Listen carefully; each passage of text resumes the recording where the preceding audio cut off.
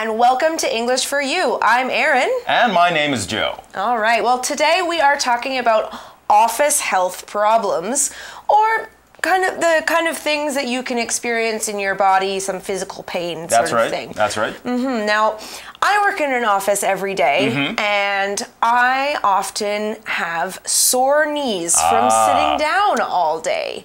Yeah, they say sitting is the new smoking, actually. They say it's as harmful to your health as actually smoking cigarettes can be. I wonder if that's why we see all of these standing desks on the internet these days. Yes, I think it's a new trend because, well, I know I sit all day too at a desk with a computer and I get a sore back. Maybe I have the wrong chair or it's at the wrong height or something's not right because that's my biggest kind of office problem. Right. Well, there's got to be something we can do about these office problems.